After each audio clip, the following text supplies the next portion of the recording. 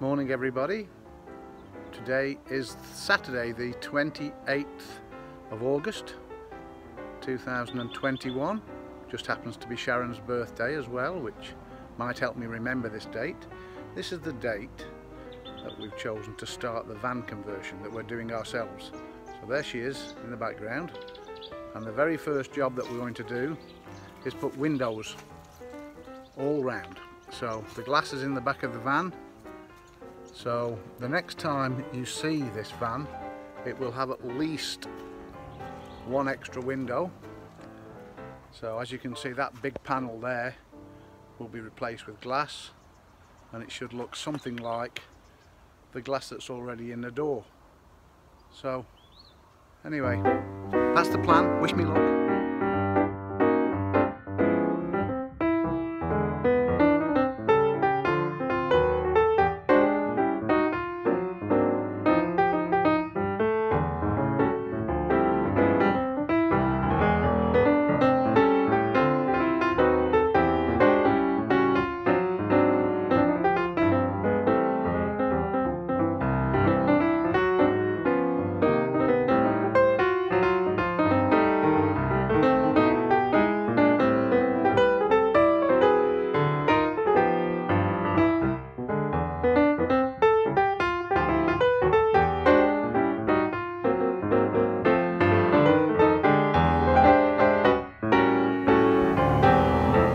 So that's the driver's side complete now. All the windows are in.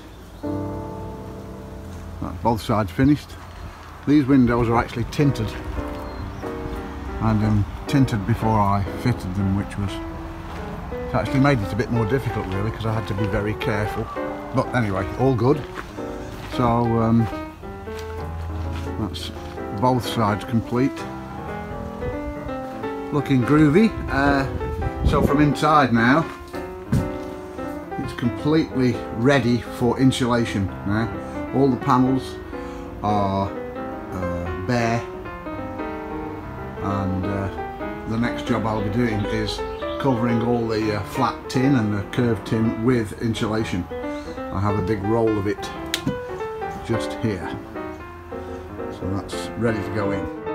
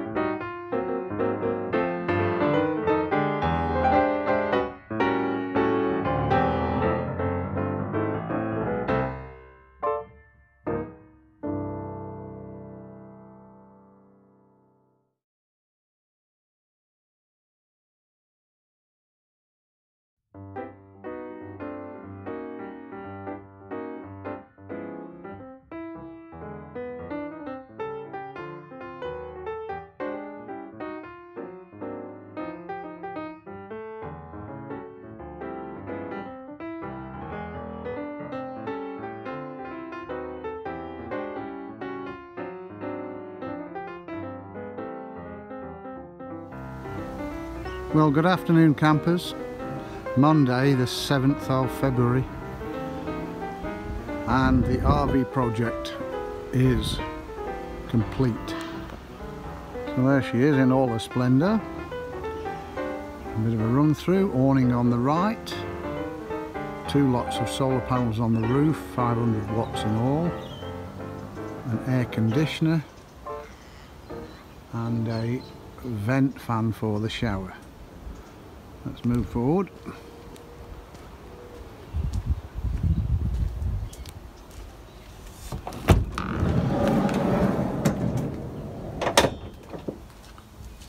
Okay, the seats of course swivel round to face into the living area when we're not driving. The fridge with the microwave above it. The electrical 12-volt switchboards. Some handy storage space on the wall there, and of course alongside is the full-length mirror, which is also the door for the shower. Moving in, we have a wardrobe here on the left hand side, and of course cupboard space, full length of one wall. You can see the vents in the back door there above the bed. On the passenger side we have full length cupboards, of course, all the way down, and beneath that we have the kitchen area really, which is that will be the cooking space. There's the spice rack. This is the sink, ready to go. And there is a filtered water spout. Underneath, got 3 sets of drawers, and under the bed there is a soft opening to the garage space at the back. The shower itself is here. So we have a sink with a small tap above it. We have a mixer. Of course have the shower rose, which is there, a fan and light unit, and of course the all important toilet and a ceramic tiled floor with a drain.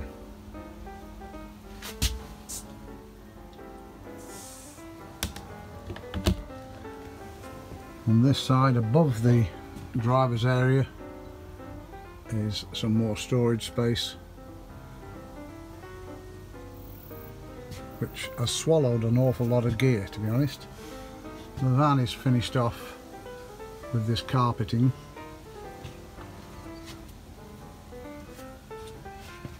and one of the features of the van are the LED cabin lights. It has more lighting, of course. It has lights above each workplace and above each pillow, along with a fan for each of us. And I forgot to mention the television, which is there, and underneath is the Apple TV, and some controls down there for the inverter, the 3 kilowatts of battery power we have. So that's it. First trip tomorrow. Cheery ho. I forgot to mention, of course, at the rear there is access to the underbed garage space. So in here we've got the 2 electric bikes folded away. On the right hand side we've got a 75 litre Engel type fridge freezer, and above that we have the storage area for the mat that goes underneath the awning. On the right hand side there is the diesel water heater, and that feeds from the diesel tank on the vehicle, so there's no separate tanks or bottles for the fuel for the hot water.